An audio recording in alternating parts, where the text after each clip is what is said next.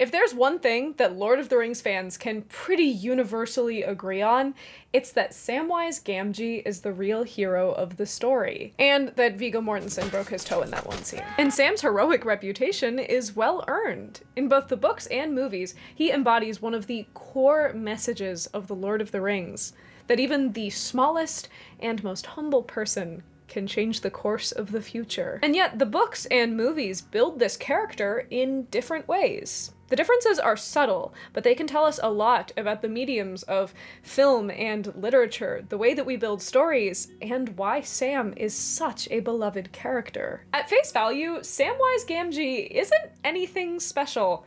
In fact, it's his primary characteristic that he's just painfully average in most ways. He's not remarkably wealthy or very wise. He's not particularly brave or talented. Even his name evokes this. His first name, Samwise, comes from the Old English words Sam and Wise, meaning half-wise, and his last name, Gamgee, comes from Tolkien's childhood, where the term Gamgee colloquially described cotton wool. It's the Middle-earth equivalent of someone being named kinda stupid cotton ball, which in retrospect would make a really good name for a rat, and I should write that down. Tolkien's Samwise was such an average name, such an English name, that in 1956 he received a letter from a rather unexpected pen pal, an actual British man named Sam Gamgee. Tolkien wrote back, "It was very kind of you to write. You can imagine my astonishment when I saw your signature.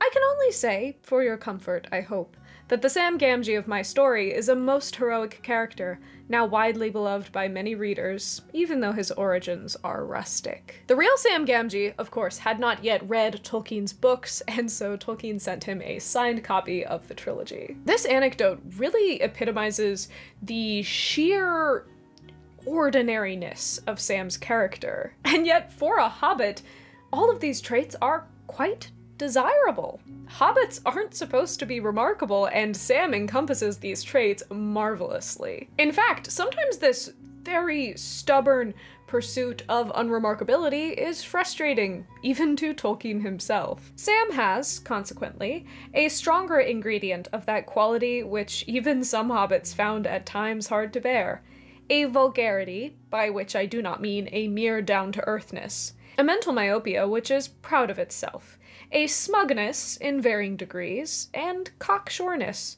and a readiness to measure and sum up all things from a limited experience. So Sam is stubborn, set in his ways, and has perhaps a bit too much unwarranted confidence, so where does the heroism come in? You see, this idea of Sam as the platonic ideal of hobbitish stubbornness is only part of his story, because he was also inspired by Tolkien's experiences in the First World War. The summer of 1916 forced 24-year-old J.R.R. Tolkien far out of his comfort zone, as he left his bubble at Oxford University, joining the Lancashire Fusiliers on the front lines of France. Tolkien struggled in the army for a lot of reasons, not the least of which was the teasing he experienced from older, more experienced officers. They targeted anybody who seemed like they were in over their heads, and Tolkien, who was a 24-year-old nerd, definitely fit this bill, and he said that he felt like they treated him like a schoolboy. The most valuable company he found at this time, then, was not with other officers, but with privates and batmen. Now, by batmen, I do not mean guys in capes, although I'm sure Tolkien and Batman would get along fine. I mean the personal assistants assigned to commissioned officers during the war. Tolkien admired their humility and their loyalty, and he remarked that they were so far superior to himself. The privates and batmen weren't necessarily wealthy, or immensely skilled, or particularly brave. They were, however, loyal to the officers that they served, and Tolkien saw how this dedication, this servitude, this loyalty elevated them into being so much more. Sam was directly modeled after these admirable soldiers, and this becomes crystal clear in his relationship to Frodo. Sam was cocksure and deep down a little conceited, but his conceit had been transformed by his devotion to Frodo. He did not think of himself as heroic, or even brave, or in any way admirable. except in his service and loyalty to his master. From the very beginning, this loyalty and service is on full display for Book Sam. Although he is technically sort of assigned to accompany Frodo by Gandalf, he jumps on the opportunity with vigor. He helps Merry, Pippin, and the other hobbits coordinate Frodo's escape from the Shire and seems perfectly happy to assist wherever he can. In the movies, however, Sam approaches this journey with a good bit more hesitation. He remarks that this is the farthest from home he's ever been and complains about the lack of feather beds on the road. Now, in the books, there are other hobbits there to distribute this complaining amongst, and instead, Sam dedicates himself entirely to trying to make Frodo as comfortable as he can on the journey. "I could take a lot more yet, sir. My packet is quite light," said Sam stoutly and untruthfully. And although we must assume that he's a little bit homesick, from pretty early on in Fellowship, we know that Book Sam is in it for the long haul. "I know we are going to take a very long road into darkness, but I know I can't turn back. It isn't to see elves now, nor dragons, nor mountains that I want. I don't rightly know what I want, but I have something to do before the end, and it lies ahead, not in the Shire. I must see it through, sir, if you understand me." Thus begins Sam's linear character arc, as we watch loyalty and service take him from being a humble gardener to a true hero. In an essay exploring this journey, Charles Nelson proposes that Sam's journey is reflective of that of the traditional tale of the squire. Squires appear throughout history and storytelling tradition, but especially in the Arthurian myths that Tolkien was so fond of. It was the squire's duty to look after and care for the noble knight, acting as a sidekick, comic relief, and a very loyal servant. Squires weren't selected because of their wealth or their skills. Instead, they were chosen for much deeper traits, things like loyalty, honesty, and humility. Although they don't start the story out as heroes in their own right, especially when you compare them to the lordly knights that they serve, by the end, the story proves that their goodness, the quality of their character,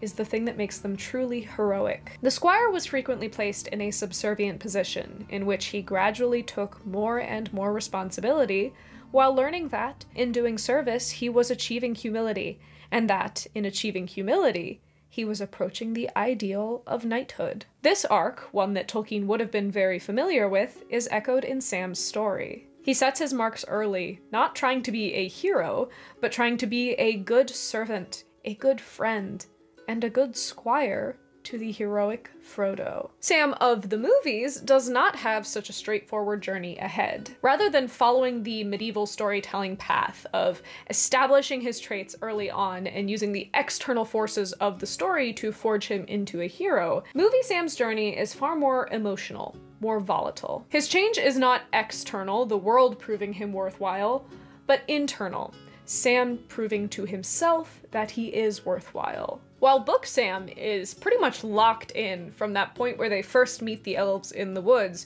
ready and willing to go on this whole journey, Movie Sam is still thinking about returning home even once they've made it to Rivendell. He tells Frodo that they did what they came to do, and he's ready for the return journey. He isn't really fully committed until the end of Fellowship, when he stops Frodo from leaving for Mordor alone. This scene does also happen in the books, but the tone is very different. In the books, Sam's insistence comes from the same place that most of his choices do: undying loyalty to his master. "Of all the confounded nuisances, you are the worst, Sam," said Frodo. "Oh, Mr. Frodo, that's hard," said Sam, shivering.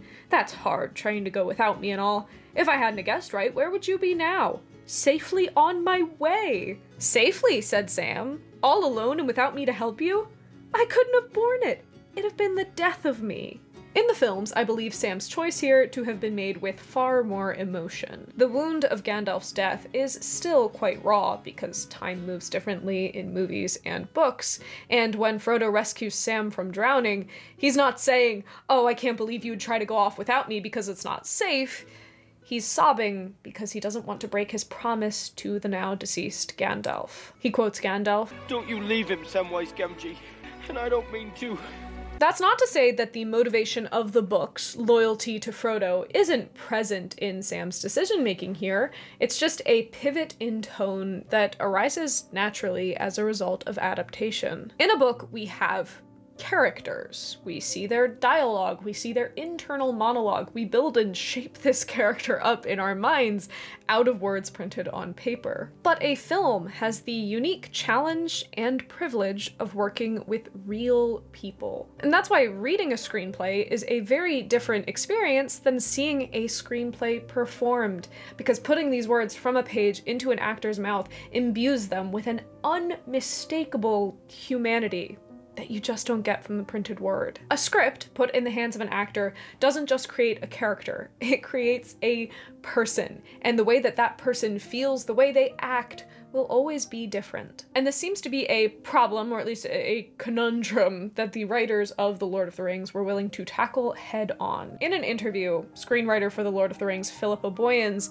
explains that their adaptational process involved trying to find real sentiment in the books. She says that their goal was to tell these stories as if they were real, find the honesty in it, so that it is real sentiment, not sentimental, that it's not manufactured emotion. When you take into account these goals, especially when contrasted to Tolkien's goals, the changes in Sam's character arc make a lot of sense. We have the novel, a storybook-like structure in which a character's loyalty is put to the test and proven to be true heroism, and the movies, where an insecure hobbit is taken out of his comfort zone and made brave by the power of love. These changing arcs come to a head in Frodo and Sam's long journey alone through Mordor. One conversation in particular epitomizes these differences. Sam says, "I wonder if we shall ever be put into songs or tales."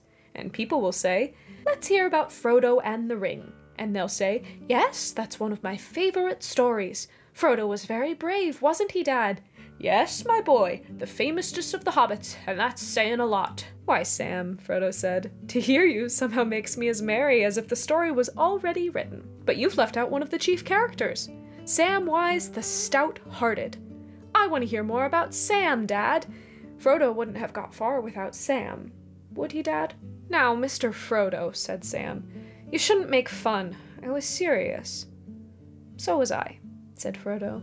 In the movies, this conversation is recited nearly word for word, except for one key phrase. "You've left out one of the chief characters, Samwise the Brave." In the books, this line reads, Samwise the Stout-Hearted. In the movies, it is Samwise the Brave. This particular point is, I will admit, probably gonna get me called nitpicky in the comments, but I mean, it's a Lord of the Rings channel, I'm not really sure what you were expecting. But the subtle difference in these word choices is fascinating. Stout-hearted is a word that sounds very grand. It's not something we use a lot in our everyday speech unless you talk like a medieval lord, but it implies a very internal resolve, a steadfastness. Brave, however, is all about the outward show. It almost allows for more internal turmoil, more conflict, but notes that the outward actions were brave. They were courageous. But beyond just nitpicking, Peter Jackson made some pretty major changes to this part of Frodo and Sam's story. While Frodo and Sam of the books remain unwaveringly loyal to each other no matter what they go through, the relationship of Frodo and Sam in the movies is much more tumultuous. As they're scaling the steps of Cirith Ungol to Shelob's lair, the manipulation of the ring and Gollum get the best of Frodo. Gollum frames Sam to try and get rid of him and accuses him of eating the rest of their food supply, and when Sam offers to take the ring for a little while to relieve Frodo of the burden of it, Frodo snaps and orders Sam to return home alone. Heartbroken by this rejection and seeing no other way forward, Sam turns away and leaves. This was one of the most controversial changes made in the movies, and I'm not gonna pretend that I love it. Even outside of characters, just from a logical point of view, what exactly does Frodo think Sam is going to do here? He can't just go home. He has no food because apparently he's eaten it all, and they needed Gollum's guidance to get there in the first place, so he's probably just gonna get lost and die of starvation. Besides, Sam has been nothing but utterly dedicated to Frodo through this entire journey, including not eating on multiple occasions so that Frodo would have enough to go on.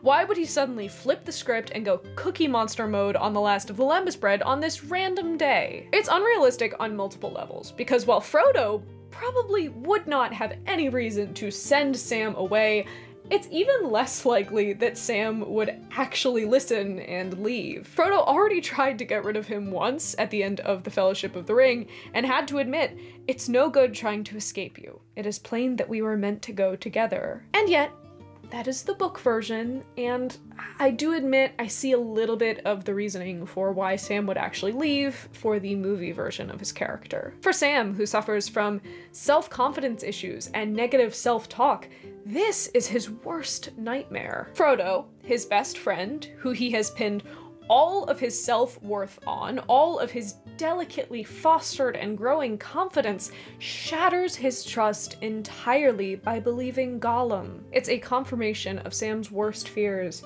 that he's not enough, that he never will be enough. He leaves not because he's upset with Frodo for not trusting him, but because he's upset with himself. In the books, however, this moment of utter misery comes a little bit later. After Sam has bravely defeated the spider monster Shelob, he turns and finds Frodo seemingly dead. He spirals, not knowing how he's gonna have the motivation to go on. He wonders if his rage towards Gollum and his betrayal will be enough to fuel him, and even considers taking his own life. These differing character climaxes can tell us a lot about the stories that they belong to. In the movies, the conflict is internal. It is within the relationship between Frodo and Sam. The pain of this lowest moment comes from the conflict in their relationship. In the books, however, this conflict is external. Their relationship is solid, firm, totally fine. It's the outside world that is throwing the curveballs at them. And I think that this is reflective of the audiences that these stories were written for. Tolkien's audience was more or less himself. He wrote stories that he would enjoy in the way that he enjoyed them. This means that his mode of storytelling is old-fashioned. It evokes stories of the past, especially medieval storytelling. However, this mode of storytelling is outdated. It's not how most modern stories are told. Modern audiences have come to expect some kind of conflict in relationships. You need to propel these characters apart so that their reunion, their making up, is all the more satisfying. A story where two characters are good friends that remain true to each other and good friends through an entire 3-hour movie simply is not the norm for Hollywood, and definitely was not the norm for Hollywood in the early 2000s. Still, both the books and movies managed to navigate the character out of their dark night of the soul and have them come out all the stronger. In the movies, Sam discovers blatant evidence of Gollum's meddling, and this is enough of a system shock that he turns back. He has confirmation that Frodo is in danger, and even if he's not the right or the best man for the job, he's also the only man there, so he's gonna have to do something. The fire of his emotions bursts through the dams of his insecurity, allowing him to act truly heroic. In the books, Sam learns that Frodo isn't actually dead, and has to face his fears and take the burden of the ring himself as he goes to rescue Frodo. And in this case, it isn't fiery emotion that allows him to prevail, but his inherent hobbitish qualities. In that hour of trial, it was the love of his master that helped most to hold him firm. But also deep down in him lived, still unconquered, his plain hobbit sense. He knew in the core of his heart that he was not large enough to bear such a burden. Sam's unfailing humility and hobbitishness is the thing that allows him to resist the temptation of the ring and save Frodo. The end of Sam's character arc plays out pretty similarly in both the books and movies. Sam carries Frodo up Mount Doom, and once the ring is destroyed and Gollum is dead, they're both left absorbing the aftermath. And the books are able to explore Sam's very complicated feelings about this through internal monologue. "Well, this is the end, Sam Gamgee," said a voice by his side. And there was Frodo, pale and worn, and yet himself again. And in his eyes there was peace now. Neither strain of will nor madness nor any fear. His burden was taken away. There was the dear master of the sweet days in the Shire. "Master," cried Sam, and fell upon his knees. In all that ruin of the world, for the moment he felt only joy. great joy. The burden was gone. His master had been saved. He was himself again. He was free. The movies are tasked with carrying this exchange, this internal conversation, with a mere glance, once again highlighting how very different the mediums of literature and film are. While the books can explore this complex emotional journey of navigating the fact that everything is lost and you might die, but also you've won, navigating the role that fate has played in your story and concluding that you are happy to be together in the end, the characters of the movie need to express this externally, weeping in each other's arms as they mourn everything they've lost and everything they've saved. Still, both of these scenes come to the same conclusion. I'm glad to be with you, Samwise Gamgee, here at the end of all things. If anyone ever tried to contest the importance of Sam's role in the narrative, the end of the novel makes this impossible. When the hobbits learn that Frodo is going to be leaving Middle-earth, Frodo explains, "I tried to save the Shire, and it has been saved, but not for me. It must often be so, Sam. When things are in danger, someone has to give them up, lose them, so that others may keep them. But you are my heir. All that I had and might have had, I leave to you. Your hands and your wits will be needed everywhere. You will be the mayor, of course, as long as you want to be, and the most famous gardener in history. And you will read things out of the Red Book and keep alive the memory of the age that is gone, so that people will remember the great danger and so love their beloved land all the more. And that will keep you as busy and as happy as anyone can be, as long as your part of the story goes on." Frodo has, all along, been our hero, our knight. We've watched him be buffeted about by the forces of evil, strained to his very limit, and come out damaged, but victorious. Frodo is admirable, he is incredible, but in the end, he is not the one that Tolkien is calling us to emulate. It is in Sam that we find our true audience surrogate. Just like Sam, we, the readers, are the ones who are left behind.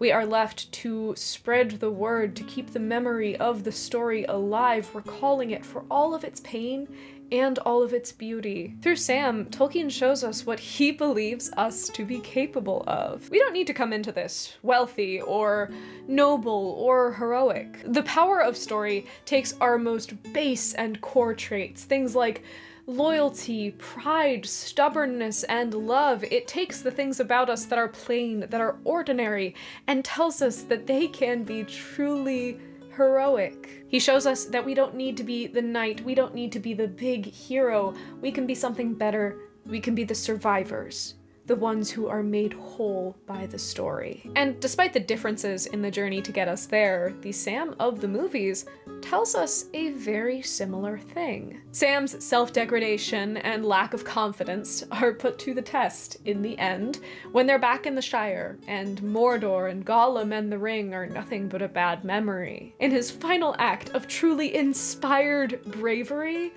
Sam is bold enough to go and talk to the girl that he loves. This simple act is reflective of a much larger change in Sam's character. His arc has taken him from someone that is good, but troubled, to someone that is good and is strong enough to know that he is good. In their own unique ways, both stories manage to preach the same message. You, in all of your plainness, all of your hobbitishness, are enough. Sam's character and the adaptation of this character is really a lesson in subtlety and intent. As opposed to some other characters in the trilogy, I don't think that Peter Jackson and Philippa Boyens approached this character thinking that they were going to change it dramatically. Rather, he took what Tolkien had given him and molded it, shaping it to fit the new story that he wanted to tell. No adaptation is perfect. In fact, I think the idea of a perfect adaptation is kind of just a false promise, but some stories and some creators have enough love and understanding of the source material that they create magic all the same. As always, it's kind of impossible for me to say which of these characters I like more, but it's possible that movie Sam wins this one by a very thin margin, just because I personally really connect to his journey, and Sean Astin's performance is just incredible. He's so great, and I cry so much when I watch him, but I would be very curious to see what you guys have to say in the comments. This video is made not really for Tolkien Reading Day, but kind of in recognition that that is coming up, and I believe the theme this year is self-sacrifice and service, so I thought this video would be kind of fitting, but that is coming up on the 25th, so be sure to tune into all of your favorite Tolkien channels, because I'm pretty sure a lot of people are doing something for Tolkien Reading Day. As you may be able to tell, my studio has experienced a wee bit of redecoration with the very helpful advice of my patrons, but it's still a work in progress, so let me know what you guys think. Give this video a like if you learned something, because it really helps me out, and consider subscribing, because there is over 100,000 of you, and I am creating an army! Or just so that you don't miss the videos about Tolkien and other stuff that I post every week. That's a good reason too, but thank you so much for tuning in this week and every week, and I hope that you have a very happy, hobbity day.